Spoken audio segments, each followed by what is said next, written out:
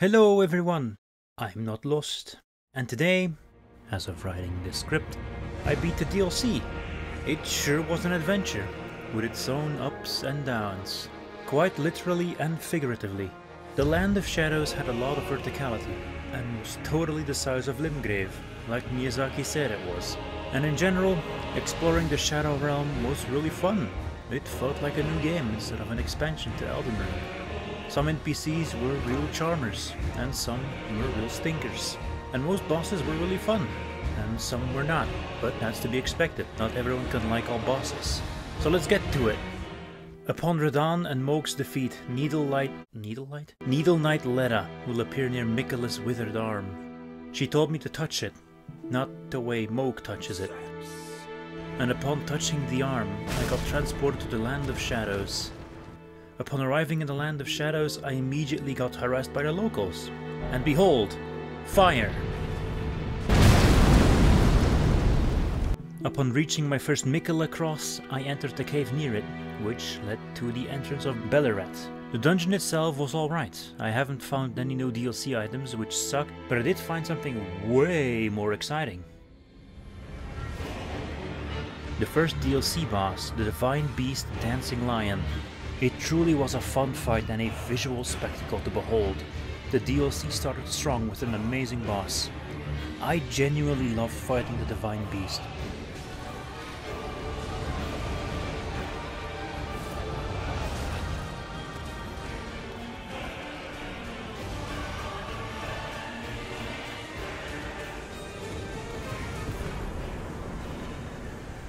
Upon its defeat, it also drops its head. Before I went to Castle Ensis, I heard of a particular knight that was slaughtering people who newly entered the Realm of Shadows. And I wanted to see what the hubbub was about. I'll let the clip do the talking.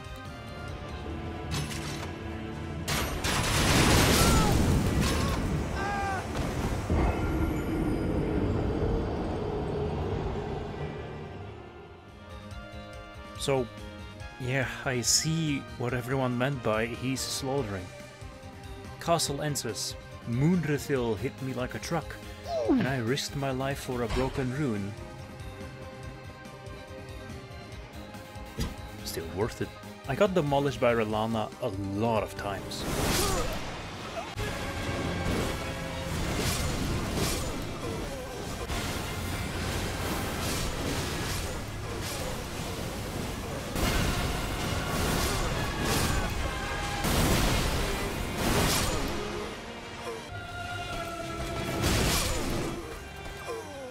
So I decided to look for some more Scadutree fragments to enhance my defenses. I don't care how hard the boss hits me, I am not changing my drip. I later met the best NPC in the DLC, Egon, and boy do his voice lines go hard. Bale! Vile Bale! Oh, terror incarnate! After some exploration, some dungeons, I went back to Rayman, and finally, after a couple of hours, I beat it.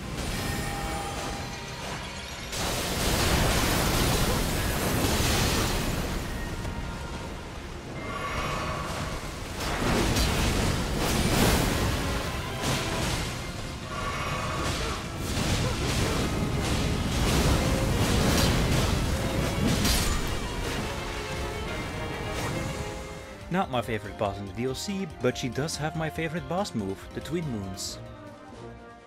After the long fight against Rayman, I went to the Shadow Keep. Upon approaching the keep, it started raining gold for a few seconds. Miquellester broke his Great Rune.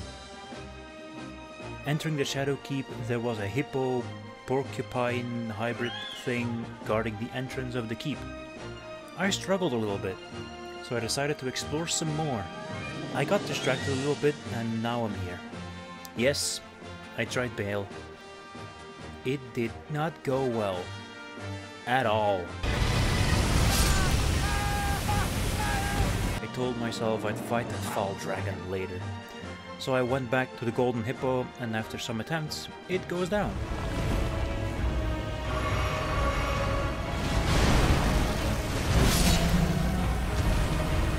The defeat of the Golden Hippo granted me access to the Shadow Keep, and there I learned that Mesmer, Mr. DLC Promo Man, is another child of Marika.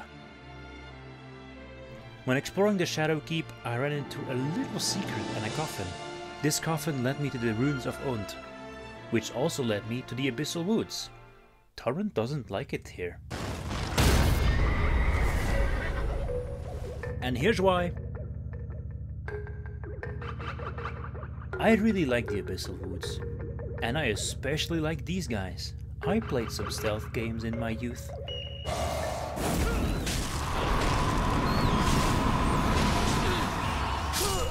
And doing extremely basic stealth in Elden Ring was a welcome surprise.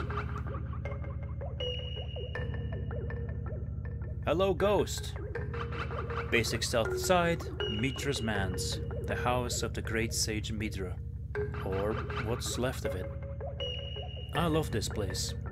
It's trying so hard to push you away with the 10 bodies at the entrance, Midra going on some insane ramblings at the entrance of the manse, and the waiter just asking you to kindly fuck off, please. And then there's Midra, the Lord of Frenzy, the boss of the manse. My favorite in the DLC. I wasn't dealing a lot of damage, so I decided to, just like Bale, to put him on hold when I have some more Scadutree levels. I decided to explore a bit more southward. There I found a giant hole, and like any sane person that found a bottomless hole, I jumped in it. There I forgot to record everything in the cave. Of course, it wouldn't be a video of mine if I forgot to record something or something got corrupted. What I really didn't forget to record was the boss, the Putrescent Knight. And I really liked this boss and its moveset, especially the attack where the knight and its horse attack separately.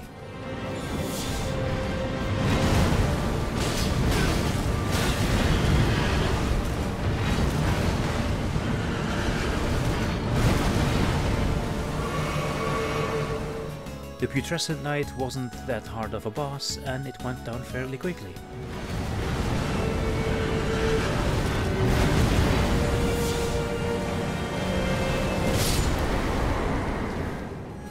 Upon his defeat, you can encounter Saint Trina and Thiolier.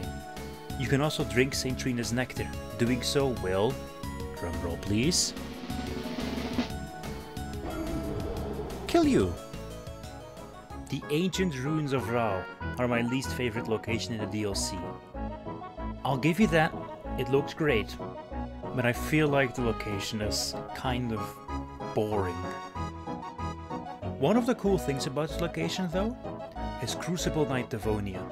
I love the Crucible Knights, I think they're really cool, and seeing one here was a pleasant surprise. Love this fight. I also spent a really long time searching for the Ruins of Rao map, only for it to be on the lower side of the area. And also I made it to the Death Catacomb. This is the best catacomb in the game, totally functional, no bug here.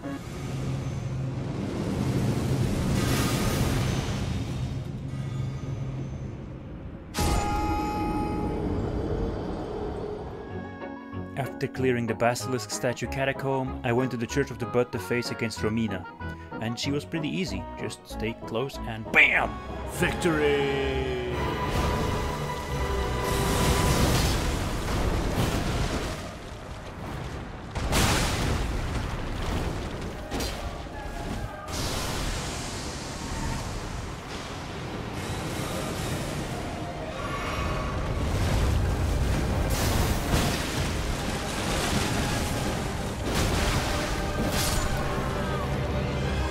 With Romina down, I needed to get my hands on Mesmer's kindling to burn the sealing tree. And so I journeyed back to the Shadow Keep in order to find Mesmer. And I just couldn't find him. I don't know if I'm stupid, I probably am, but I couldn't find out where he is in the keep. I got so lost I wound up in the Shadowtree's arena. I am not kidding. How? I don't know, I thought this elevator would go up, but it went down. The Scadutree is a tree. Duh. So burn it. Didn't like the transitionary move to phase 3, but other than that, this boss is amazing.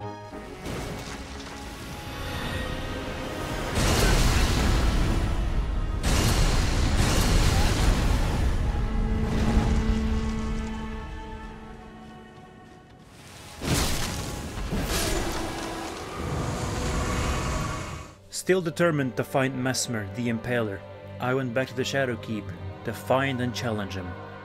With no success again. I found Commander Gaius instead, better known as the Albinoric Hog Rider. I'm very mixed on this guy. His second stage is pretty funny how he flies with his hog. I just like his really weird charge attack. Sometimes it doesn't do a lot of damage.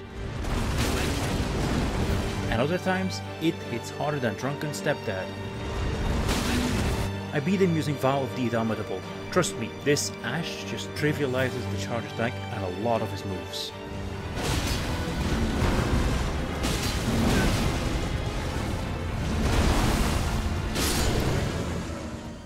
I gave up looking for Mesmer, so I did some other things to distract me and did Emir's quest and blew in both finger bells, flutes, to gain access to the finger runes of Mir. And is it just me, or does this place remind me of the kiln of the first flame? Anyways, Meter, Mother of Fingers. What the fuck is that thing?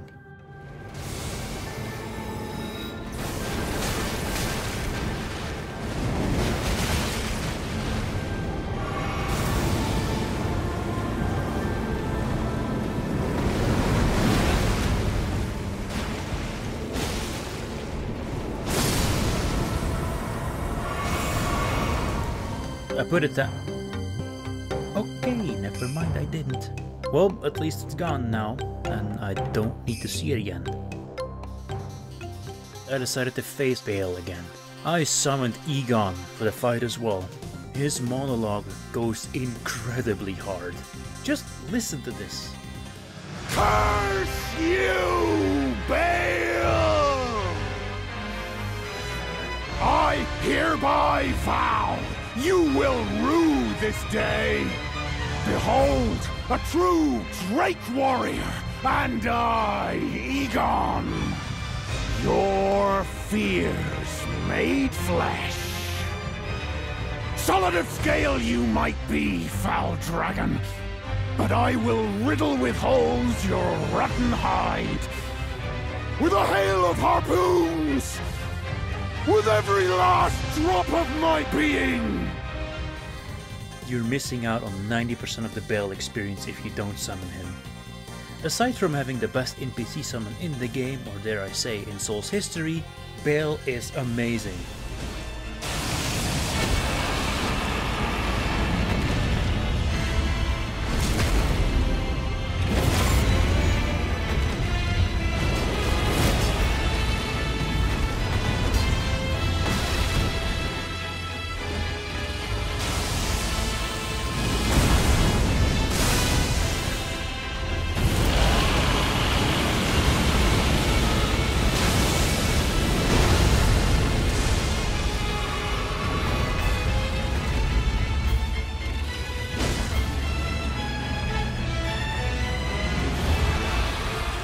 Enough distractions. Time to get back to the Shadowkeep and find goddamn Mesmer. And I found him! I somehow missed that the same room there's a Scadutree fragment, there's stairs going up. Yep, I am an idiot. But I found him, and that's what counts. So Mesmer, he goes fast, but he's very weak to bleed. Second stage is what I love about him. The enormous snake effects are amazing.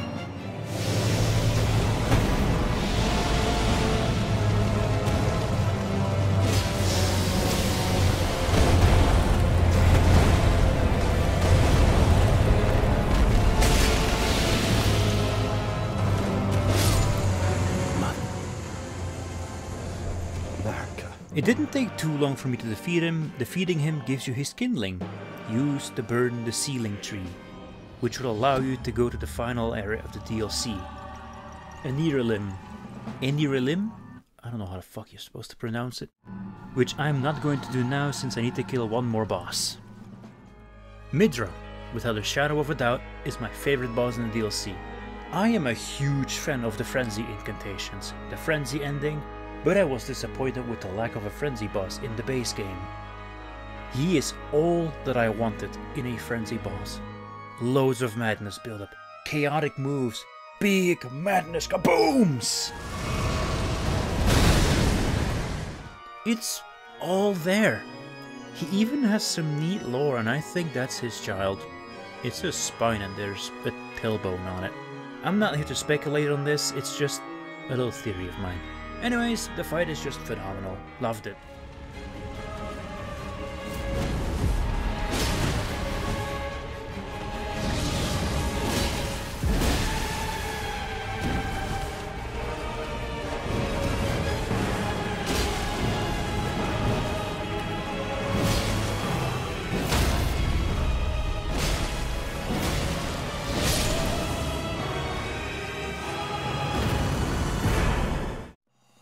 Erdtree, the final location of the DLC. Wasn't a huge fan of exploring Erdtree, but it looks really cool whenever you are in Erdtree. I faced Leda and her little group, I emerged victorious with the boys.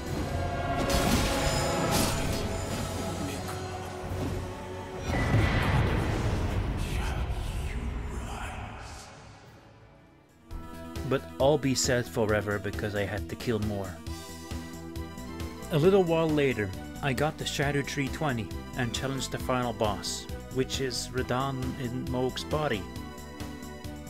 I was kind of hoping we'd see more Godwyn, and maybe he'd be the final boss instead of a giant fish man, but Radahn's cool too, I guess.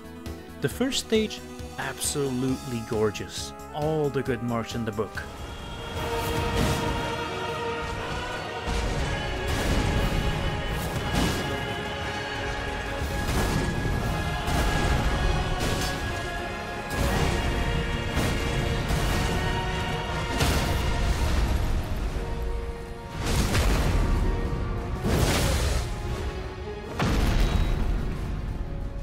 The second stage, on the other hand, a fuckload of confusingly flashy moves that look pretty cool, and the holy laser beams that appear after 50% of Radahn's attacks. I really dislike the second stage of this fight. Yeah, the music is gorgeous, but the second phase just feels like a personification of the random bullshit go meme.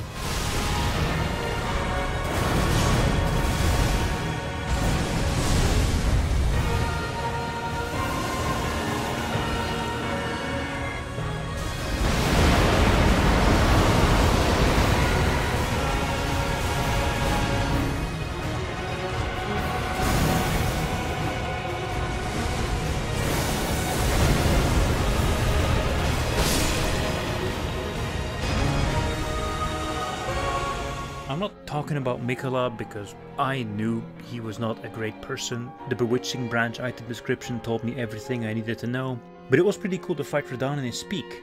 Or is it really his speak? Since he's in Mogh's body, he's way smaller than before. And lastly, where the fuck is Leonard?